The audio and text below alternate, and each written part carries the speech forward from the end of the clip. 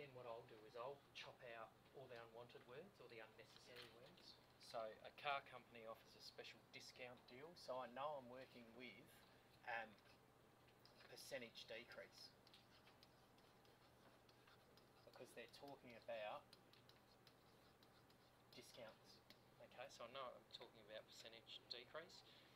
After the cash deposit is paid, so something, an item will have a cost price,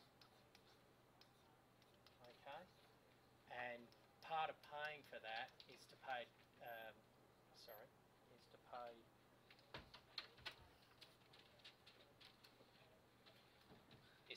deposit up front.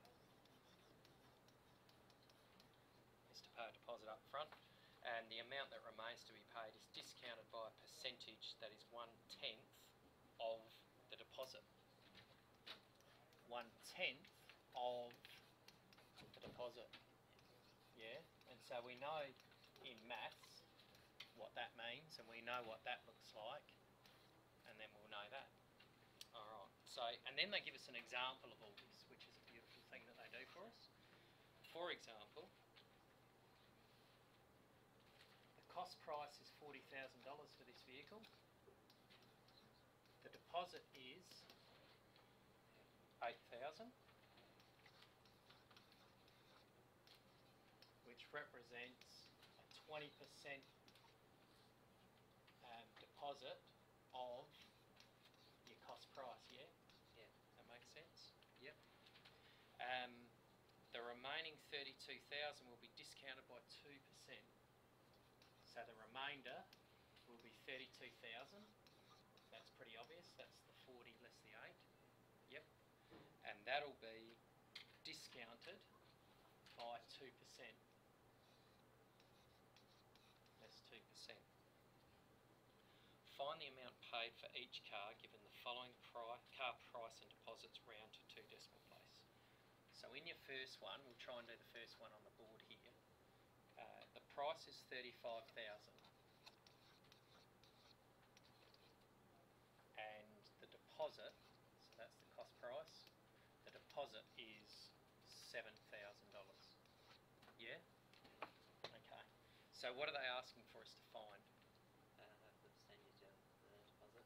The percentage of the deposit. So how did they go about finding this, do you think? Divide the deposit by cost price times by 100.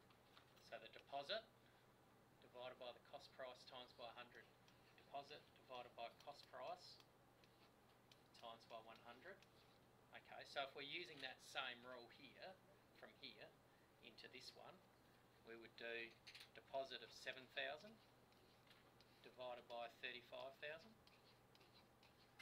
times by 100. What does that bring? What does that give us? 20%. So you're getting a 20% deposit here.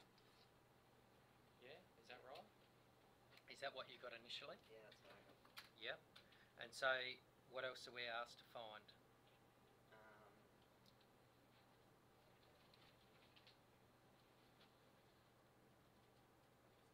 What's left to pay.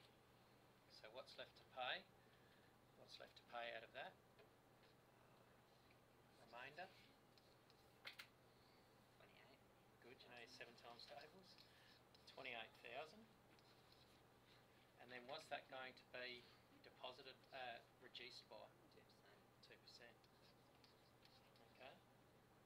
So does that make sense to you? Yeah, it's pretty much. That's pretty much what you got? Yeah. So where did you go wrong compared to what they were asking for in the back of the book? What process did they go through with the back of the book, or what result did they come to at the back of the book? They just have the answer. Yeah, of course, yep. And they had the answer as well. 34,440. 34,440. Okay. So maybe it's got something to do with this here. Yeah. So going through this process to find this, and then once you've found that, finding that off the cost price. maybe. What you're trying to do is you're trying to work back from your 35,000 to say, okay, well, how did that occur? Alright? So I want you to try and independently do that with A to F, because you obviously need to clean that up a bit. Okay? Can I explain that better at all? That's alright? Yep. So question 11, page 45. Store is offering a 15% discount. 15% discount. Yeah. 15% discount for customers who pay with cash. Raider wants a microwave oven marked at $175. It's marked at $175. How much will she pay if she's paying with cash? So she only gets a 15% discount if she pays with cash. Okay. What's 15% discount as a multiplier? What's 15% discount as a multiplier? Do you remember what a multiplier is? No? Percentage decrease and increase, we did it in the last topic. You don't get 100% of it, you get 0.15 less of 100%. So you're getting 0.05 of it. Yeah? So what they're saying to you is you're not paying 100% of the 175. You're not paying that. Okay? What you're paying is a 15% discount. You're paying 0.85 of 175. You with me, Ryan? Yeah. So of means to times of 175. Yeah? And so what does that give you? $148.75. This total is less than the original price, which it should, because you're not paying 100% of that. Yeah, I got right. Yeah? Already corrected. Yeah, but do you understand the process and the multiplier? And Yeah, the, no, yeah. So what did you divide? You said that you divided something. I just want to catch you up again with multipliers, because I'm not sure we're fully grasping how to do multipliers. And they are a very good shortcut of percentage increase or decrease on a marked item. So let's just say we're buying a pair of shoes for $175, right? Okay, so the pair of shoes would cost $175. If we got no discount or they put no increase on that price, what would you be paying? 175. Okay, so 100% of 175 you'd be paying. You'd be paying the full amount. You'd be paying 100% of it, if you can imagine that, yeah? But if they come in and they say, we're going to give you a 15% discount, you're no longer paying 100% of it. You can't be. You're paying less than 100% of it, aren't you? All right? You're not paying the full 100. How much are you paying? How could you work it out? How much of it are you paying? If this pie graph sort of represented the whole 175 of it, okay, you're no longer paying the full 175. You're paying 15% less. So what are you paying? What's the rest that you pay? Some people are grabbing their calculators. Some people are yelling out. That's cool. Okay. Someone said you're paying 85% of it. How did you work out that it's 85% of it? Cam? 15 to 90%.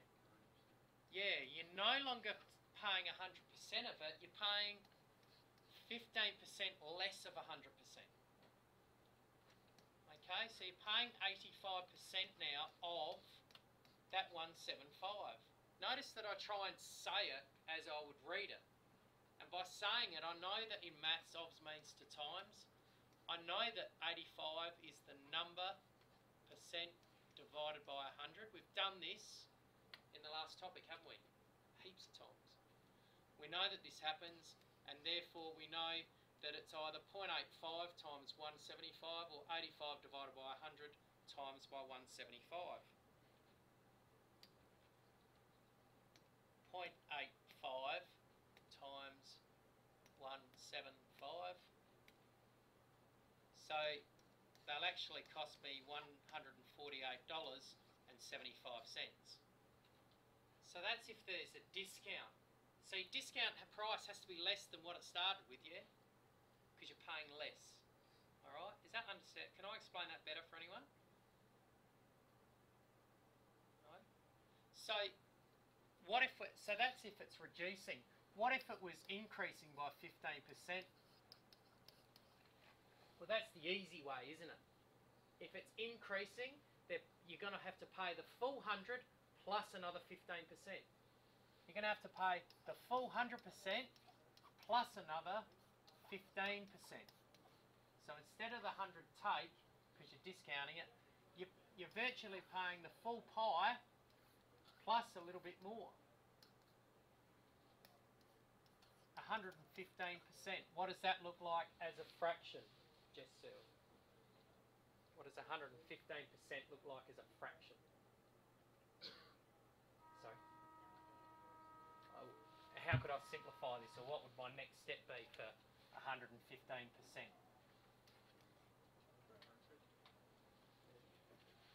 115 over 100. So the percentage sign means to divide by 100, yeah?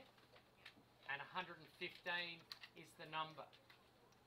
Times by, because you're finding 115% of 175. Don't be so rude as to pack up, please. We're finding that. So it's 1.15. When you do that on your calculator, 115 divided by 100, 150, always does that to me, doesn't it? 115 divided by 100,